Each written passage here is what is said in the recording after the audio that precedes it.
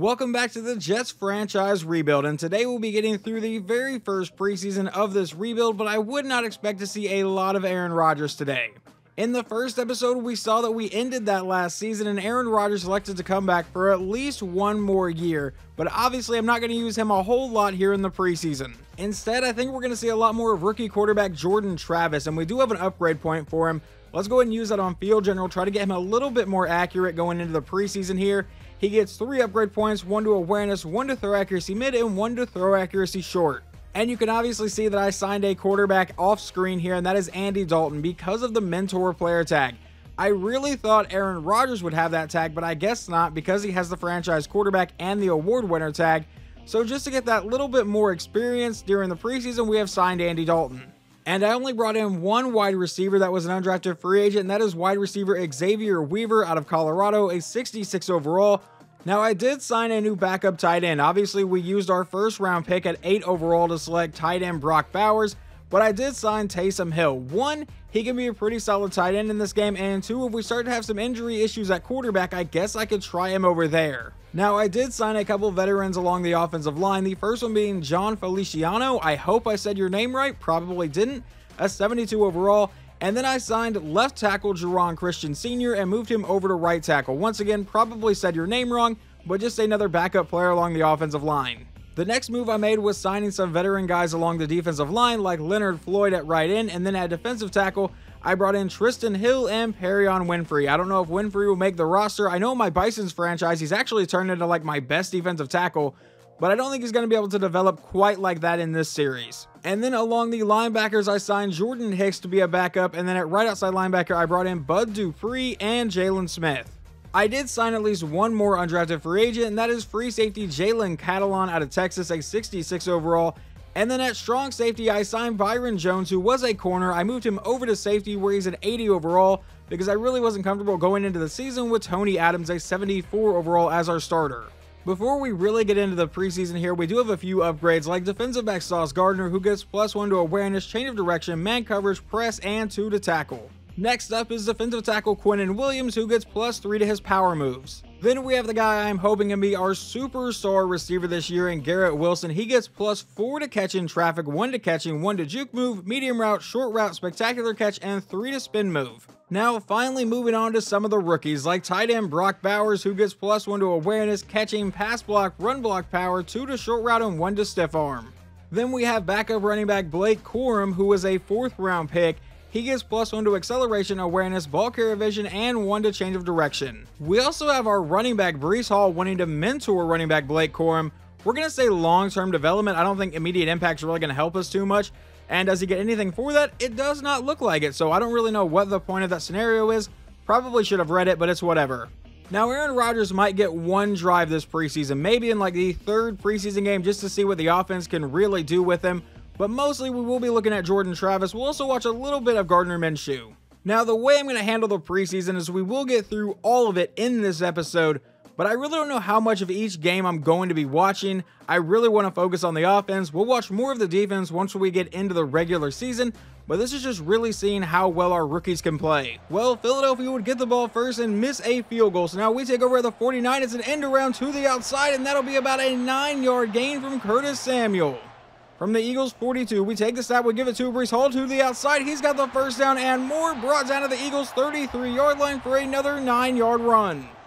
I really don't know how much I'm going to keep all of the other starters in this game, but Breece Hall down the sideline has a first down, forced out of the 15, and now Josh Sweat is injured for Philadelphia. But I imagine guys like Garrett Wilson, Breece Hall, and Curtis Samuel won't get a ton of playing time. But now from the 15, Travis will drop back to pass. Jordan Travis going downfield and missing an open Brock Bowers. Still at the 15-yard line, Travis will once again drop back to pass. He's going to roll out to the outside. He throws on the run downfield. He finds his man. That's an 8-yard gain to set up a 3rd and 2.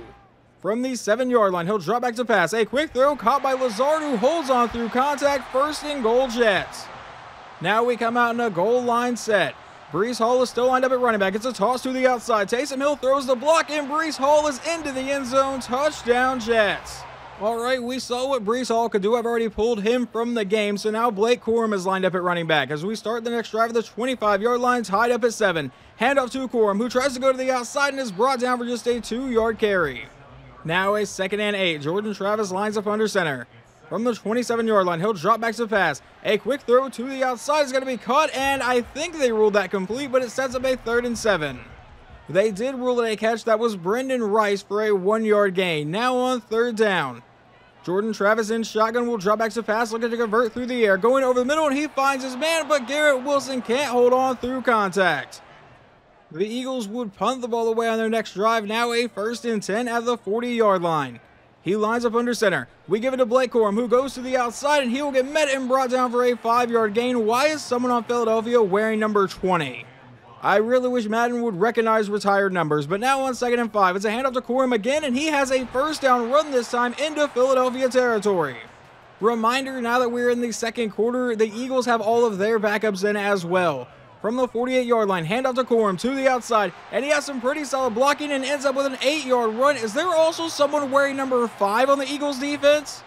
That is 2 retired numbers on one team right now. 2nd and 2. At the 40-yard line, Travis is lined up under center. Handoff to Blake Corum, and he will cut back inside, have the 1st down, and get brought down to the 37, but now C.J. Uzomah is injured. A couple more runs from Blake Corum, and it's now a 3rd and 7. At the Eagles 34, Travis will take the snap. He runs the play action. He's going deep over the middle. He has his man, and that is the rookie receiver, Brendan Rice, into the end zone. Touchdown, Jets. The son of Jerry Rice getting his first NFL touchdown here in the preseason, and it was a pretty impressive one as he threw off an Eagles defender. And we're just now going to go ahead and jump to the end of this game where we get the win 28-16. I actually left Jordan Travis in this entire game to try to get him as much experience as possible, but we get it here with a win and start 1-0 here in the preseason. Final stats for Jordan Travis, he goes 16 for 21, 151 yards and 2 scores. Jalen Hurts threw a touchdown. Apparently their new backup quarterback is Spencer Rattler, who threw no touchdowns and 1 interception. On the ground, Blake Corum did run for 100 yards. Kenneth Gainwell got a touchdown. Looks like Michael Carter got a touchdown along with Breece Hall, which is one we saw. And then receiving, Brendan Rice 6 for 69 and a touchdown, and Xavier Gibson got a touchdown as well. Now, before we jump into the second game here of the preseason, we do have a mentor rookie thing again, so let's see if that gives us anything different. Well, I had no idea this was the outcome of that scenario. I've never seen that scenario before, but it's given Blake Corum now a superstar dev trait. So there is now a chance that Corum is going to get a lot more playing time this season than I originally anticipated. Hall is still a really good running back with a star dev trait, but if I can get Corum to be even better than him, I feel like I have to try it. Not that Corum is going to be like the #1 running back or anything. Breece Hall is still going to be the starter going into the season, but I think I'm going to be trying to split carries a lot more than I thought. We get the ball to start today, and I am going to start Blake Corum today, but Travis is going to start with a play action, now throwing downfield, and he's got Brock Bowers for an 11-yard gain. Obviously, we are hoping to see a lot of Bowers this season. 1st and 10 at the 36-yard line now. He'll take the snap and they give it to Corum. Blake Corum goes up the middle, and he's got a 4-yard run. Now Jordan Travis comes back in shotgun again. From the 40-yard line, he'll take the snap and looks to pass. He throws to the outside. That one's caught by Brendan Rice. He's got the 1st down to the 47. A couple run plays later, it is a 3rd and 5. Breece Hall is checked into the game. Travis will look to throw out of shotgun though, and he's going to lob this one deep downfield. Does he have a man? And that one will be incomplete, intended for Curtis Samuel.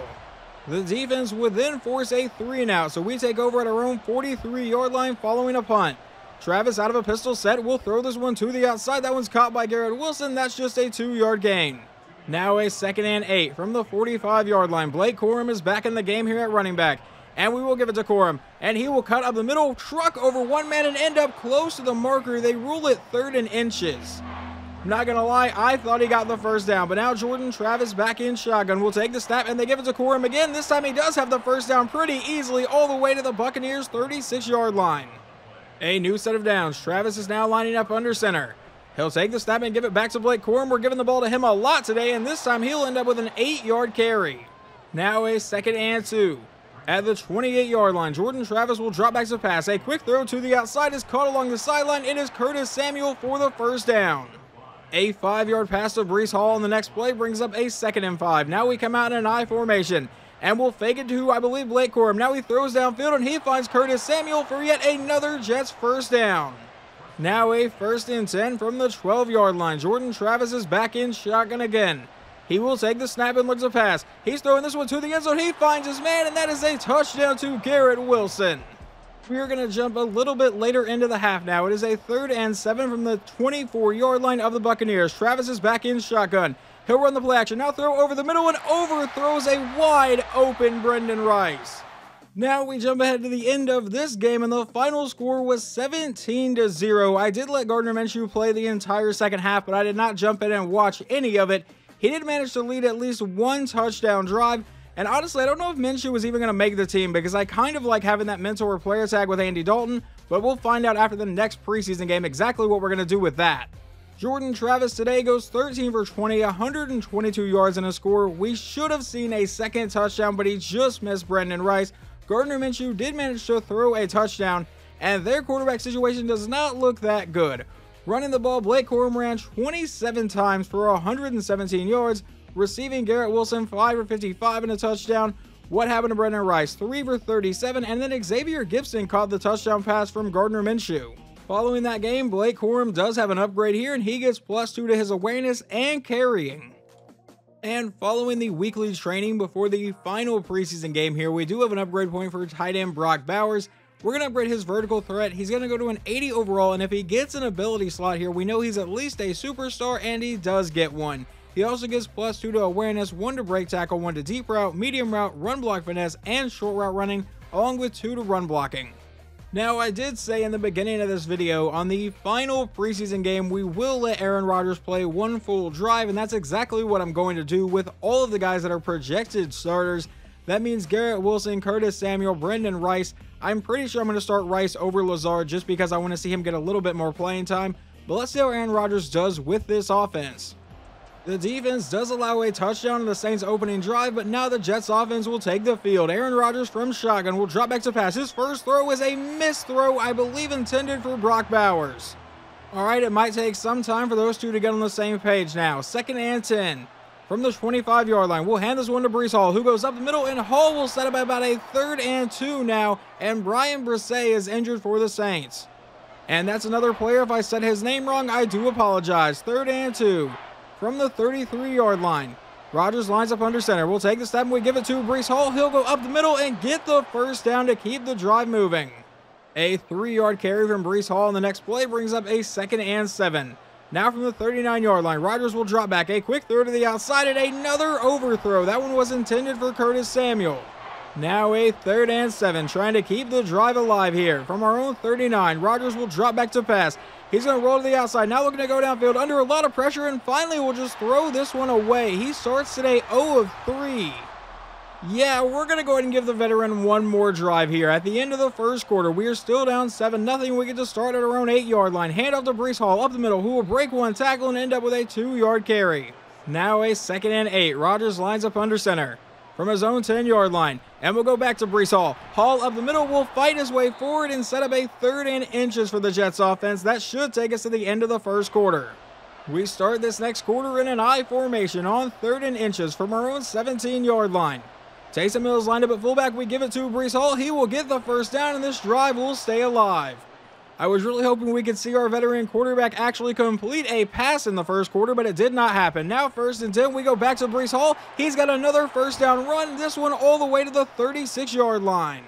A 1-yard run from Breece Hall, and the next play brings up a 2nd and 9 now. Rodgers will look to pass. He's going to fire this one over the middle, and he finds Garrett Wilson for the first down into Saints territory, his first completed pass of the season. That 24-yard play sets us up at the Saints' 39-yard line. Now we come out in an I formation, and we give it to Breece Hall. And Breece Hall has another solid run, this one a gain of 9 yards. Rodgers will now line up under center. From the 29-yard line, Breece Hall is still the running back. And we go back to Hall, never mind, it's a play action. Now Rodgers throws on the run, and he will find Garrett Wilson all the way down inside the 10-yard line. 1st and goal, Jets. Now Rodgers comes out with a 5-wide set. He will take the snap, a quick throw. That's going to be incomplete, intended that one for Brendan Rice. That brings up a 2nd and goal. Now Taysom Hill is lined up in the backfield with Breece Hall. It'll be a toss to the outside to Breece Hall. He gets to the edge and will fight and get brought down for no gain. And now Brock Bowers is injured. Hopefully our first-round pick is not that hurt. 3rd and goal now from the 8-yard line. Rodgers will drop back to pass. He throws underneath, caught by Breece Hall, and that's going to set up a 4th and goal. where we will just send out Cameron Dicker and settle for a field goal here. And it's going to be a fake, and Gardner Minshew keeps it himself and gets brought down, so that's a turnover on downs. I don't know what we were trying to do there, but it clearly was not a great idea. And Aaron Rodgers' day is officially done. Jordan Travis now checks into the game here at their own 24-yard line. Hand off to Breece Hall to the outside. The blocking sets up, and Breece Hall with a huge run jukes out a man across the 50 and finally brought down to the 41-yard line. A thrown away ball on a first down now leads to a 2nd and 10. Back in shotgun. Travis will look for a screen to the outside. Caught by Hall. He gets the block he needs and will fight for the first down to about the 30-yard line. That leads to a 2nd and 10 now from the 30-yard line. Travis back in shotgun will drop back to pass. He throws this one to the outside. Caught by Breece Hall, who's got the first down. Apparently this offense is going to be all Breece Hall today. An incomplete pass on first down leads to 2nd and 10. Jordan Travis is back in shotgun again. Breece Hall is still the running back. He'll take the snap and looks to pass. He's firing this one to the end zone and has his man. That is a touchdown, and I believe that is Curtis Samuel. Okay, I thought it was Brendan Rice for a second, but I'll take the touchdown either way. We are going to go ahead and jump much later into this game now. Into the 4th quarter, we are up by 4. It is a 3rd and 6 from the 10-yard line. Travis out of a 5-wide set will look to pass. He steps up, and Jordan Travis will run for the first down. He fumbles the ball, and the Saints have recovered, and that will be ruled a safety? Okay, no, it's ruled a touchback. I don't know why it says safety on the top of the screen. And I know we haven't watched really any defense in this episode, but how about a 3rd and 12 at our R31? Marcus Mariota is in at quarterback for New Orleans. He's going to roll to the outside. He's going to try to take off. Never mind, he throws it away even though he had a clear lane to the first down. That's some great EA logic. And they will settle for a field goal try here to try to make it a 1-point game with about 3:20 to play. The snap, the hold, the kick is away, and this one will be good. On the Jets' following drive, we have hit the 2-minute warning. It is now a 3rd and 2 from our own 33. He'll take the snap. It's a handoff up the middle, and that is going to be, I believe, Michael Carter for the first down. Breaking tackles. Allen Lazard is injured, which does stop the clock. And that injury timeout is massive because now the Saints have a chance to get the ball back. It's a handoff up the middle, and he'll be brought down for a 4-yard play. They burn their first timeout. Now a 2nd and 6. Blake Corum is still the running back here. Travis will take the snap. They give it to Corum, who goes to the outside, and he sets up a 3rd and 1. They burn their second timeout. Now Taysom Hill is lined up in the backfield. From the 47-yard line, looks like Jordan Hicks is lined up at tight end apparently. We send Hill in motion. It's a fake to Corum. Travis with a throw to the outside, and that one will be incomplete. It's a 4th and 1, and they have a timeout. But how about this? Our punter, Tommy Townsend, just downed them at the 1-yard line to start this potential game-winning drive. Can the defense come up with a big play, just get a safety, and get us out of here with a win? Out of a shotgun formation, Mariota with a quick throw will fall incomplete. Now a 2nd and 10. Mariota back in shotgun. 1:33 to play. He'll take the snap. He steps up in the pocket, throws it underneath, and that is just straight up dropped by their backup running back. That sets up a 3rd and 10 now from inside the 1-yard line. Mariota lines up under center. He'll drop back to pass one more time. He's going to throw this one to the outside. That is caught, but he's brought down short of the marker. It's a 4th and 2, and they're forced to burn their final timeout due to an injury. This could be the game here on a 4th and 2 from the 8-yard line. Mariota takes the snap. It's a handoff to the running back, and he gets to the outside for the first down and is finally brought down to the 20-yard line. Their hopes remain alive. They are now running a no-huddle offense. Mariota back in shotgun with 1:05 to play. He'll take the snap and look to pass. He's going deep downfield. He's got a man open, and that is Michael Thomas, who has snuck back into the game. I cannot believe they let Michael Thomas come back in. I don't know who that is lined up at receiver there on the top of the screen at the start of this play, but he finds his running back downfield. That's another 10-yard gain and another first down. Are they going to get into field goal range here? About 40 seconds to play. Mariota out of shotgun will drop back to pass again. He steps up in the pocket, throws on the run, and that's a big man with the catch all the way down to the 20-yard line. Are you kidding me, defense? How in the world do we let that man open downfield and he comes up with a catch now inside the 20-yard line? They just have to run down the clock and take a game-winning field goal. That's a handoff to Williams to the outside, and he'll get brought down for a 4-yard play. We would burn our timeout to ice the kicker with 6 seconds to go. This is for the win. The kick is away, and this one will be good. Barring a miracle, we are not going to go undefeated in the preseason. We would need a major kick return here. The kick is away. Will we take a touchback? No, we won't. They bring it up from the 2-yard line. And he's going to get met and just slammed down to the 20-yard line. We will finish the preseason at 2-1. And to be completely honest, Aaron Rodgers did not look that good in today's game. Jordan Travis looked good through most of the preseason. I was actually pretty impressed with him. He is going to be our backup quarterback. I don't believe Gardner Minshew is going to make the final 53-man roster. Here are all of your final stats for today. I did let Gardner Minshew play a little bit there in the fourth quarter. It doesn't really matter. Jordan Travis goes 12 of 21 for 145, 2 touchdowns. Did throw 2 interceptions in simulation, though. On the ground, Breece Hall ran for 134 yards. Kamara ran for 25 yards and a touchdown. Receiving, Breece Hall 5 of 51. Chris Olave 5 of 75. And then let's see who caught the touchdowns. That would be Brendan Rice and Curtis Samuel. So it looks like Rice caught one in simulation at least. We do have one injury following that game. It is not Brock Bowers, though. Allen Lazard has a pulled groin and will miss the first few weeks of the season. But now I have to make some roster moves. I need to get rid of 16 players to get out of the final 53. And I already know the first move we are making. Gardner Minshew will save $2.1 million in cap space. I like having Andy Dalton because of the mentor player tag to get Travis a little bit more experience. So Gardner Minshew, you're going to hit free agency. The next one up is running back Javian Hawkins. I have no idea who you are. You're a 68 overall. You are no longer on this team. Now at wide receiver, we have a few moves to make. Wide receiver Lance McCutcheon is going to go over to the practice squad.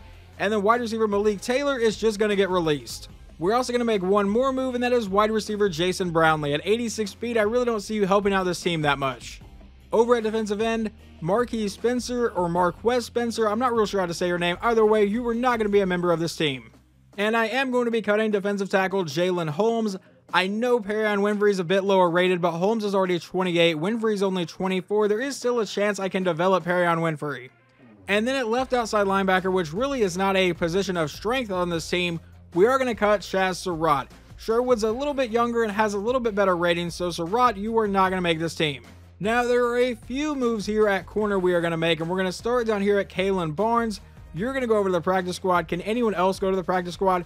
Jarek Bernard Converse, you're going to go over there as well. I believe that puts 7 active defensive backs or corners on our roster in general. We are also going to go ahead and cut corner Tay Hayes. And then safety Trey Dean is going to get moved over to the practice squad, and we still have 4 moves left to make. We're going to circle back over to corner here. Craig James does have 88 speed and 70 man coverage, but Brandon Echols only has 64 man coverage, so I think we're going to make the move and cut Echols. We are going to go ahead and cut at least one tight end, and that is going to be tight end Jeremy Ruckert. I know he's 24 years old, but I think Taysom Hill is a much better fullback than Ruckert, so we can use Taysom Hill a little bit more this season. We still have 2 moves here we have to make, and I think I'm going to try to trade Israel Abanikanda just because I believe at a 21-year-old, 70 overall running back, someone would be willing to give us something for him. And the only offer we have gotten for him is from Buffalo for Dorian Williams and a 6th round pick. Let me see if I can try to work with that. Instead of a player and a 6th round pick, we end up getting a 4th round pick. Yes, it's a trade in division, but I really don't feel like we were going to use him at all. And the final move to get down to the 53-man roster is going to be defensive end Michael Clemens. So finally in the next episode, we will get to our first regular season game of the series and kick off this year that is a Super Bowl or bust for Aaron Rodgers.